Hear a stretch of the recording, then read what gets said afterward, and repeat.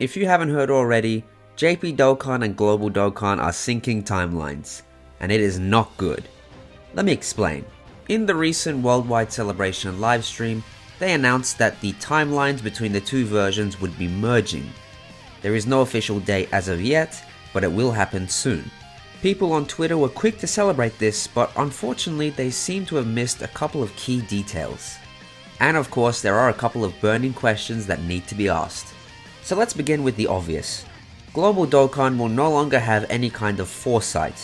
What I mean by this is that because JP Dokkan released units and events earlier, because the game in Japan was released earlier, those on the Global Dokkan side had the opportunity to plan out how they used their stones, as well as plan out how they played the game essentially. Losing foresight is quite a big L for Global, there's no denying it. The next big change is that both versions will likely have the same banner format.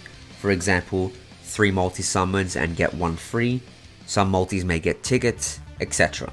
And both versions will be able to drop more free-to-play units, which includes the friend point banner as well.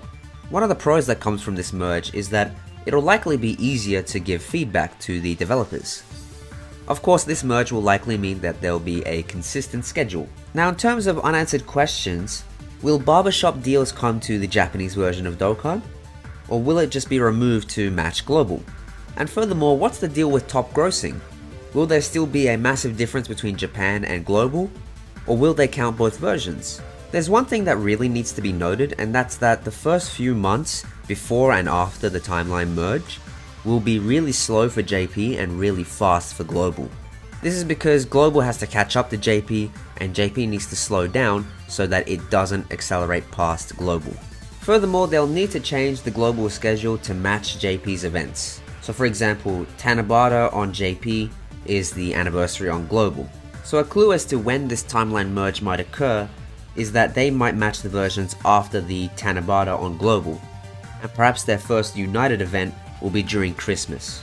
I suppose that does get into another question: will they change the certain dates of certain events on Global?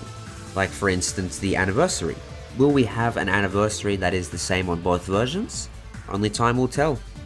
Now me personally, I'm not overly ecstatic about the timeline merge. I think that there's a lot of pros and cons to it.